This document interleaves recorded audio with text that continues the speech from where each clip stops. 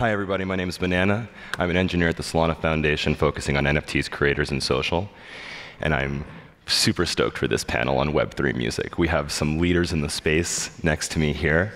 It's an amazing, amazing panel of Chads that I'm super excited to talk to you guys today about. We're going to start. I'm going to allow our panelists to introduce themselves. Panelists, if you wouldn't mind saying your name, where you're from, and one interesting music fact about yourself for the audience. Yeah, for sure, for sure. My name is Matthew Zamora. I'm co-founder and CEO of Boombox Labs. And an interesting music fact about myself, I got into music through DJing, and I used to DJ house parties on an iPhone because I didn't have access to full equipment. So I was just in the corner of the parties, just always mixing on a little iPhone app. So that's kind of how I got my start in production, and then later kind of led to where I am now. So you go to the club with like 2 iPhones. Imagine, dude, a big and iPad. Like the little DJs. Yeah, for sure. That's awesome. Thanks, man. Hi everyone, my name's Josh Savage. I'm a British indie pop singer-songwriter, visionary artist, a global performer, and now digital pioneer. And based in Berlin now, actually. I moved there. I tried it for 3 months. Now it's been 6 years. And my interesting fact is I have toured the world 1 living room at a time, and I've played over 700 shows on 4 continents. 700 shows. Chad. Yeah. Amazing. Amazing. And last but not least. Hey, I'm Ro Neal. I'm one of the co-founders of a project called Audius. We're a music marketplace that's owned, operated, controlled by the artists and fans that make it special. And yeah, my fun music fact is in a past life, I was a metal drummer. So if anyone is into that, come hang, come chat. Oh man, so what we're gonna have is we're gonna have the ad hoc show. Right after this, we're gonna have the drums, the guitar, and the DJ crushing it for you guys. Please stay tuned after our wonderful panel. They don't know what's happening. We're gonna make it happen. Cool collab. Yeah. And what's really exciting about this panel for me is that we have like the entire breadth of Web3 music here. We have distribution, we have marketplace, we have individual creator. So I think we're gonna get into some really, really deep chats today about this industry, and I'm super excited about it. I wanna start off this panel with something that I think is important. We've been doing Web3 music and Web3 creator stuff for about 3 years now on chain, at least that I'm aware of. It's probably longer for many others. What do you guys think about this industry? So what I want to ask you guys first is, what's one thing that we've been doing well in Web3, right? What's the differentiator here that we're succeeding on? What's something that we've completely just fallen flat on our face with, right? Where Web3 may not be the right technology. And, you know, in the middle ground, what's something that we could possibly be doing better for our industry moving forward? Yeah, I think what we've been doing really well is building tools for artists. I know that that's sort of what put us onto the idea of Boombox initially, was just seeing all the amazing support for artists in the ecosystem. And a lot of the tooling and stuff is really beneficial for artists. So for artists to be able to use the tools and move forward, you know, from that point, I think has been really great. There's a ton of options for them. So on the inverse of that, I think that there can be a lot more done for the consumer experience. And I think that there's a lot of different ways that we could see music move. You know, there's so many different avenues of music, from, you know, samples and instrumentals to, you know, things like the licensing and stuff. And we're still just at the forefront of it. We're gonna see it unfold over the years, but I think that just seeing it expand from the artist side into whether it's sort of a utility side from, you know, samples or instrumentals. Yeah, there's a ton of new ways that I think that we could see it grow. Yeah. I would agree. I agree wholeheartedly, right? Tooling is the thing that we've kind of started to figure out. A lot of creators and artists just aren't engineers, and they're just not able to take advantage of the ecosystem that we're in. They're not engineers. They need these tools, right? And agree, distribution needs a little bit of work. We need more showcases. I fully agree. And the user experience could be better. But I'm pretty sure that's something that you know, the builders in the audience and the builders watching this stream are going to be working on, right? And improving on as we fix our UX. Josh, what are your thoughts on the space? I would say one of the biggest strengths of music NFTs is that it allows a meaningful connection between artist and fan, something that's really crap about Spotify right now. Let's not even talk about the financial part of it. But the fact is, like, there's no connection between me and the artist. In the pandemic, I still released music on Spotify, but it was incredibly lonely because I was like, are people really listening? It's just stats on a screen, which means shit to me. And now I have really an incredible community who collect my work, and that I give back to them, for example, by giving them backstage access to some of my shows and things like that. And there's no way you can do that via Web2 model right now. I guess one of the weaknesses right now is just the learning curve of what an NFT is, how you even buy one. And that's what we can work on. We need to work on making it more palatable. And that's why I focus more on why you would invest in a music NFT instead of what an NFT is. Yeah, I would agree with that 100%. Excuse me. You know, the ability to connect with your fans on a deeper level, the ability to remove those middlemen between you and your super fans is something that I think is the superpower of Web3. And please, can we stop talking about NFTs, right? Can we stop saying NFT in the corner of our applications? Most end users, they don't care. They want to enjoy the user experience. They want to enjoy the applications, right? And I'm sure, Ronil, you have a lot of interesting thoughts on how Web3 can help artists connect with their users, right? Based on what you guys are building and what you guys are working on. So, same question to you. Yeah, so honestly, I guess you're probably going to get a lot of agreement from this panel, but agree wholeheartedly. I think what Web3 music's doing really well right now is creating and fostering a level of directness in that artist-fan relationship that's never been possible before, right? As a creator using these tools in this new tool chain, you know who these fans are, you have the ability to reach them, and you also have sovereignty around your data. You can take that and use it across different experiences and in different places. And I think that's something we're doing really well as a community, as a space, is holding everyone to that standard and that level. And I'm always really, heartened to see folks who are building, closed source only experiences in Web3, or like trying to silo that data away, but sort of like serve the Web3 music community through these sort of affinity marketing kind of mechanisms, for lack of a better word.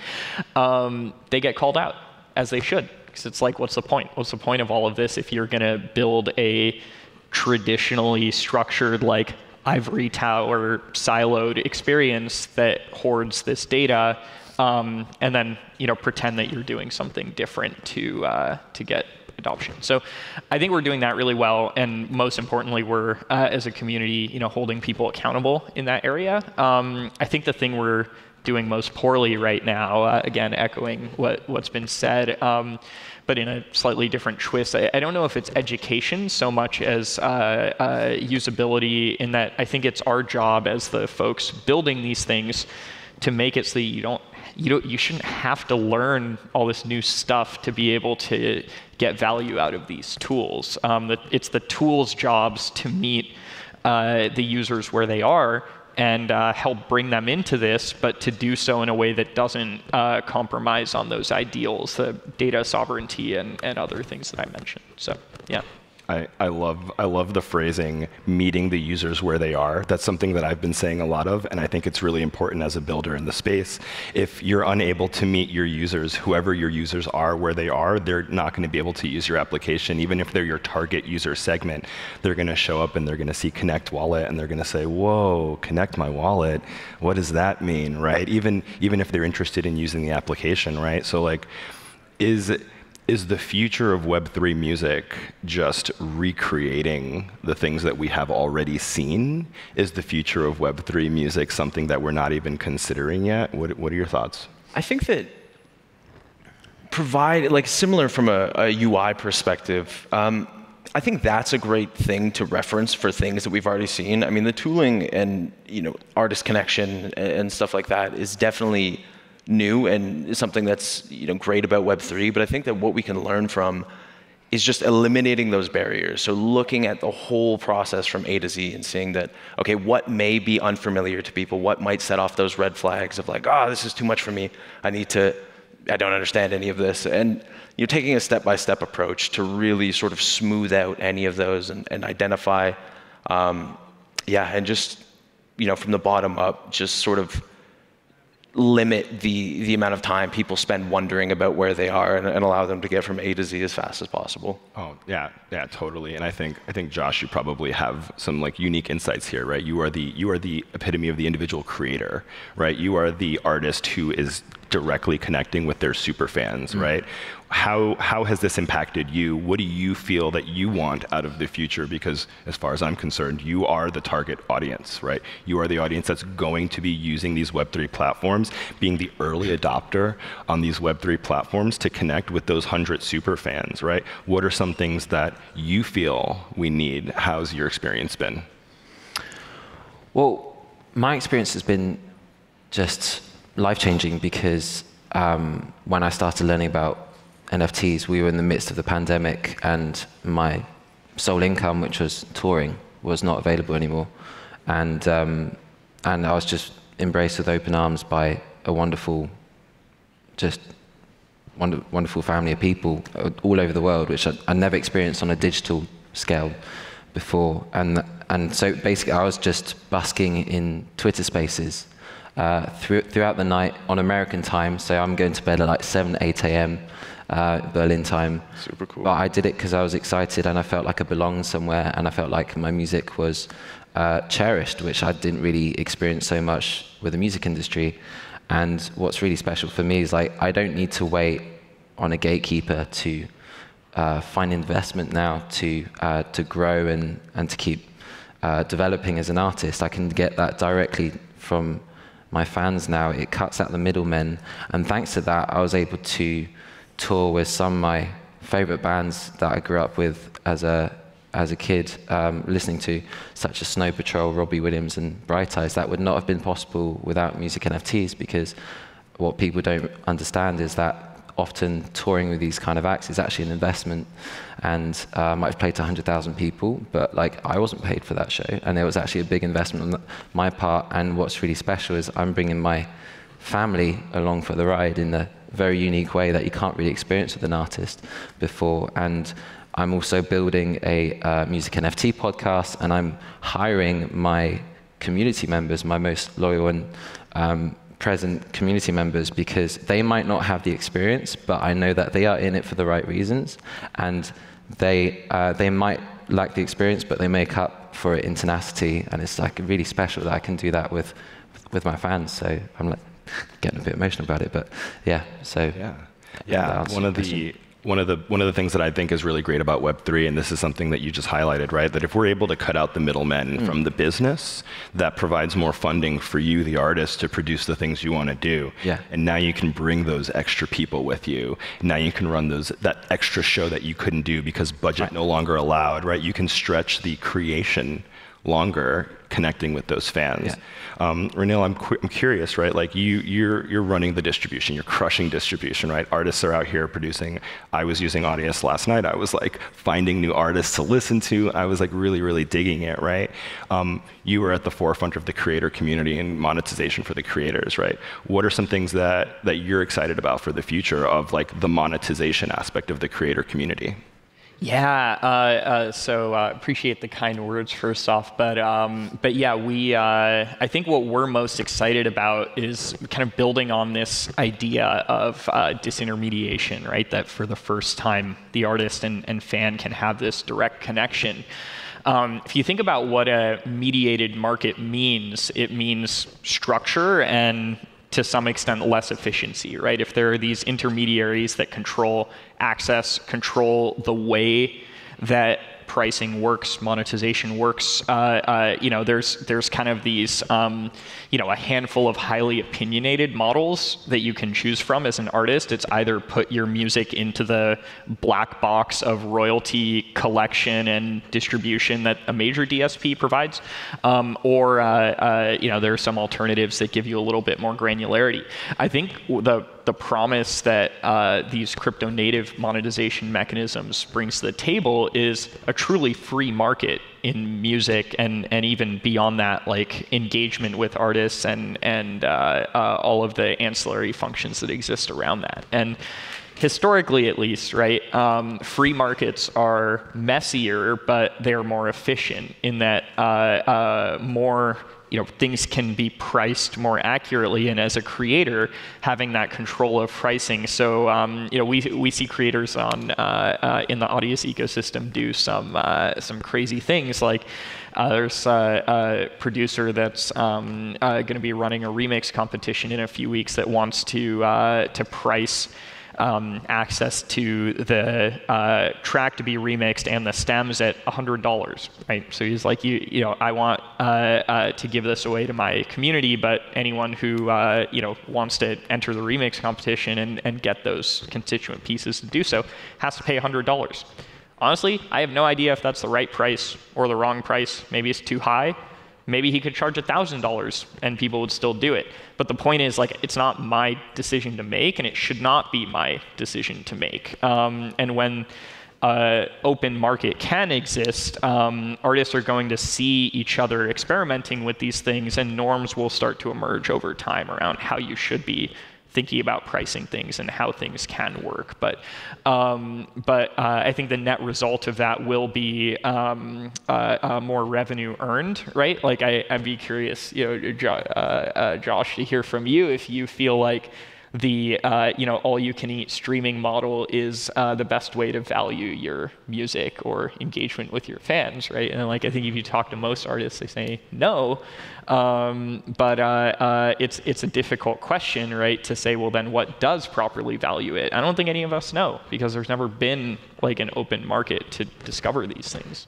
If I can add, I would say the biggest challenge we have is that music is taken for granted right now and is seen as worthless, when in fact it's actually priceless. Like the impact music makes on our lives is incredible. And like, for example, I imagine watching a horror film and there's no music. Like, that's boring as fuck.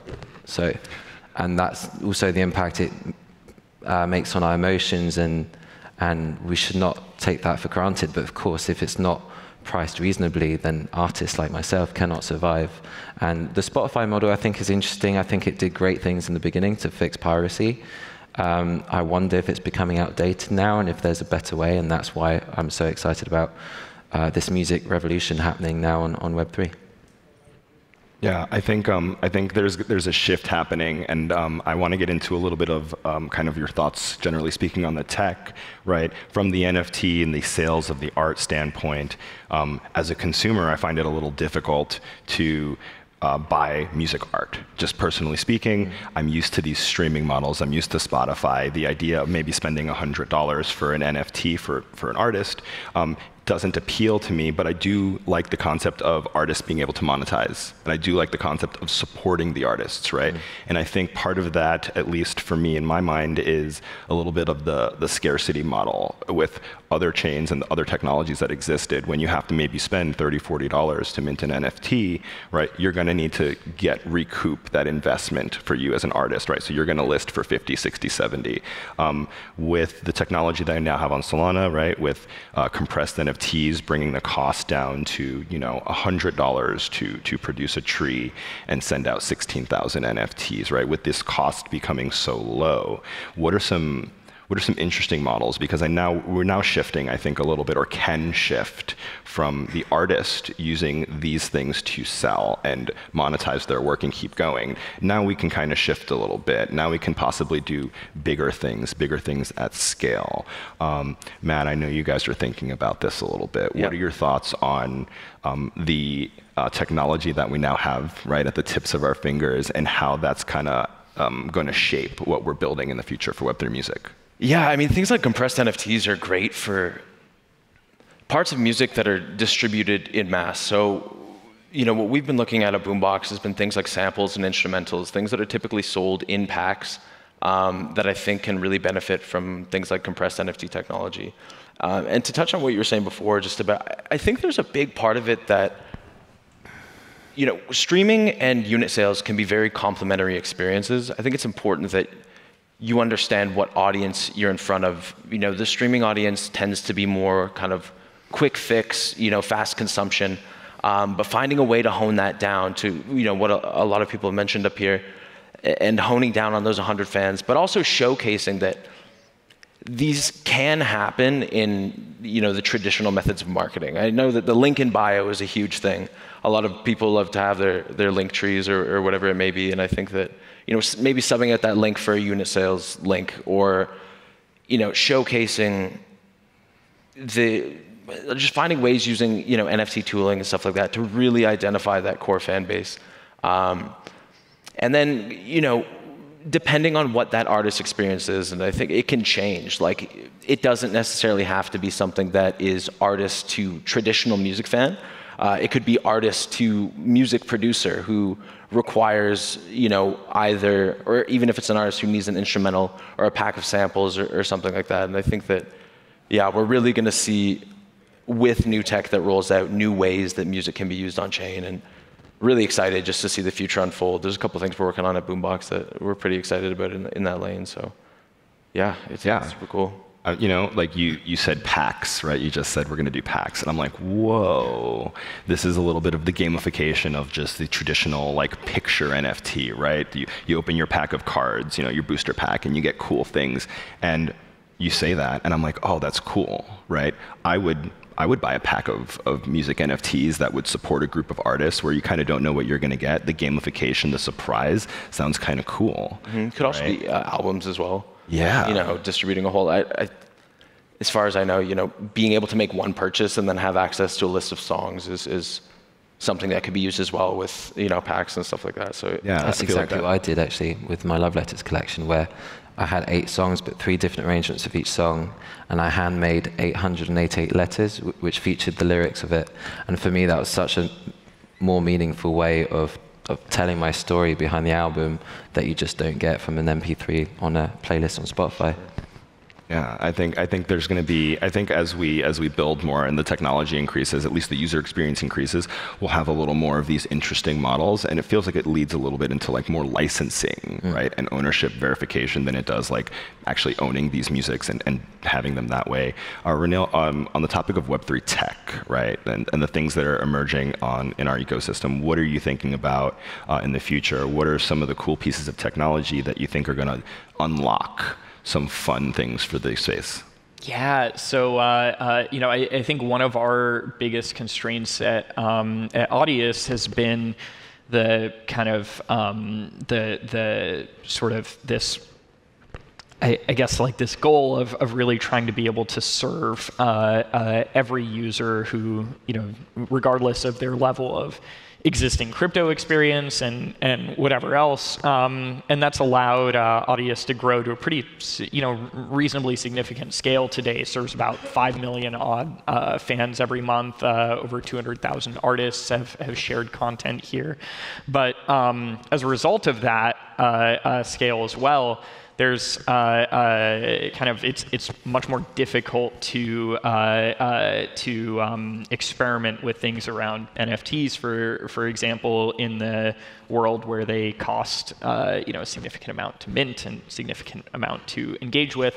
It's one of the reasons we a few years ago ended up in the Solana community, was because the Audius community kind of had no choice. There was nowhere else that could handle the scale that this ecosystem is operating at, and it's been really amazing to see, this week and over the past few months, but especially this week, getting to see all the folks building around these things, right?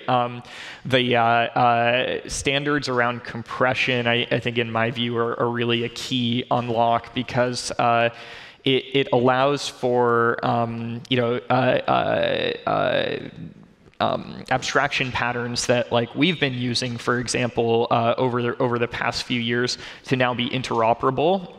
But on top of that, specifically around compressed NFTs, right, being able to effectively have the ability to mint infinite numbers of NFTs at fixed cost, right? That is really, really cool. That's not something that's ever ever existed in a way that actually interoperated and was workable with wallets and everything else in any ecosystem, right? So we're super excited for those models. Maybe some things coming in the future in the Audius community that might be utilizing that. So keep an eye out there. But yeah, really excited to see all the amazing stuff that people can build and can actually service this much larger audience as a result. The more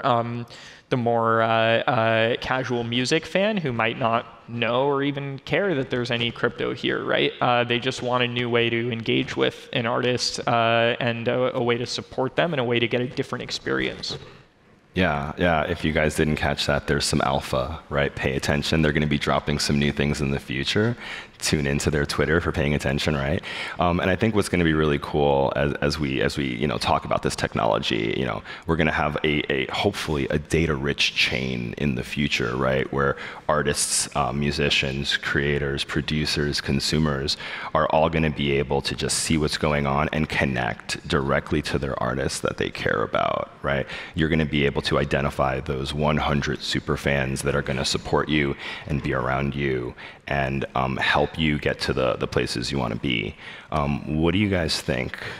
What do you guys think about having the 100 super fans? Is that something that's like truly a viable situation? How do we get there for these artists? Yeah, I think it's important to showcase the possibilities, and you could do it through just doing equivalents to say, this many sales to 100 fans is the equivalent of this many streams. Might be a way to draw the connection in people's brains. I think it's also super important for artists to communicate if they have, whether it's it sounds like Josh has been super successful with it and been really good at communicating the process behind it or what's on the other side of the purchase, and really informing people that, this is access to have a closer relationship with someone like Josh, and to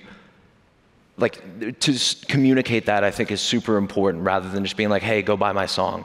I think, communicating the process or whatever it is the artist is deciding to offer on the other end of it or enrich the experience with is super important to highlight. And I think that we'll sort of draw out the super fans through showcasing and communicating that experience. And I think that obviously, certain barriers like the wording around public perception of the word NFT or whatever it may be, but still communicating that in avenues that are, other forms of social media, like on Instagram and TikTok, and making videos that are sort of surrounded by the unit sale, and amplifying that and sort of, because there is a ton of potential. And the impact of unit sales is still very real.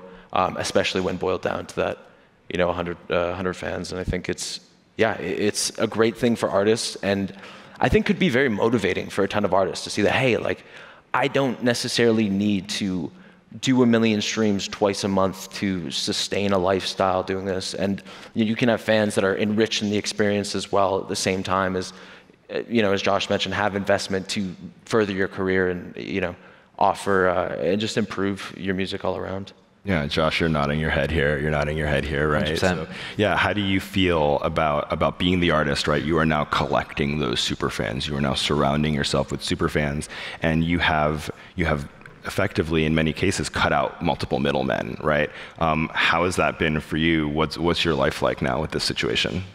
Well, it's amazing that it takes me all over the world, but I feel more than anything like it's amazing to see my fans actually making big wins out of it as well. Like, I had a collector in Australia called Angie who bought my love letter for $100 and then happened to mint one of the one-of-ones and then resold that for $4.5 grand.